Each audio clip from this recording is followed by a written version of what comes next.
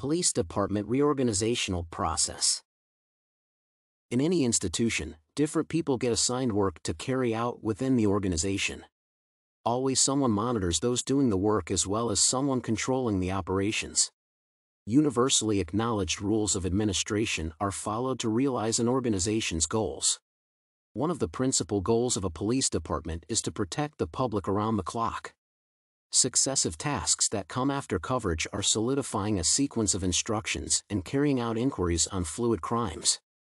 Police departments also work intimately with the country's disaster contact center, fire departments, salvage services, and bordering law enforcement bodies. The police comprise diverse departments for a range of policing areas. For good organization, departments consolidate their resources to handle detailed types of troubles.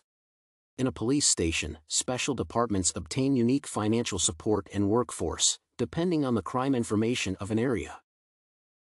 Police organizations use a multifaceted structure of rules and laws in controlling and directing the actions of officers. Apart from officers, a police department can acquire the services of civilians in different capacities. Civilians are workers in a police department who serve in capacities such as clerical officers, managers, administrators, and technicians. One of the major challenges encountered in policing is personnel hiring and organization. As a newly appointed police chief of the East Cupcake Police Department, one would reorganize the department to ensure effective service delivery. How to reorganize? The East Cupcake Police Department has 100 officers who are capable of serving a population of 30,000 diligently. There are various ways a police department can organize an area for policing.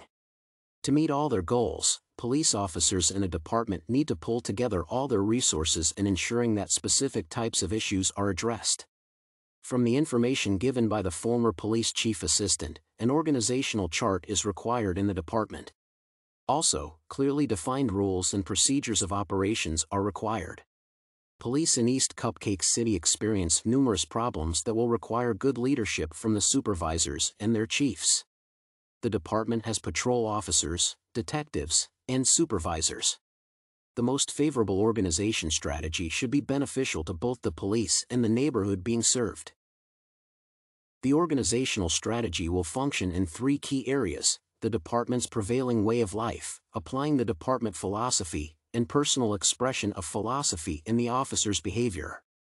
The organizational strategy allows the officers to do whatever they do to the best of their ability rather than controlling them. In developing the strategy, the involvement of the community would help in eliminating the negative image that policing communicates at times. One would organize the department as follows.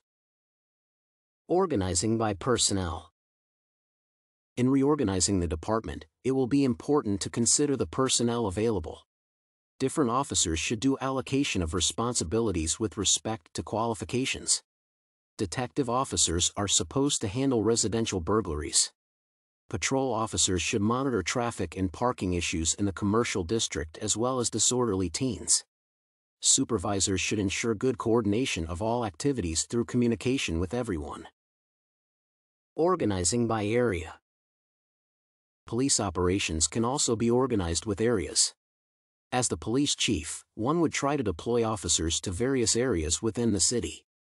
Creating patrol stations in different districts within the city would ensure close monitoring of proceedings on even ground.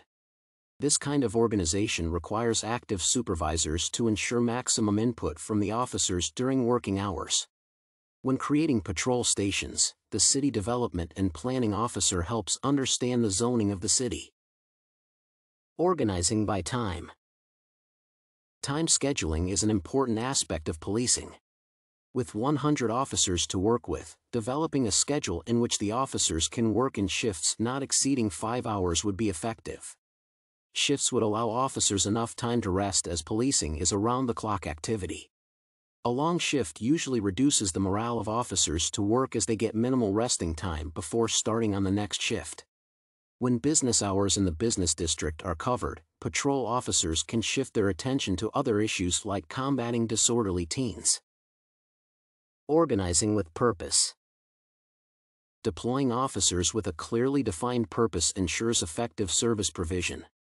Allocating 100 officers with purposeful duties of dealing with the impending problems in the city would ensure that all the issues are addressed. It is important to ensure that all the officers understand their allocated roles for the effective delivery of desired results.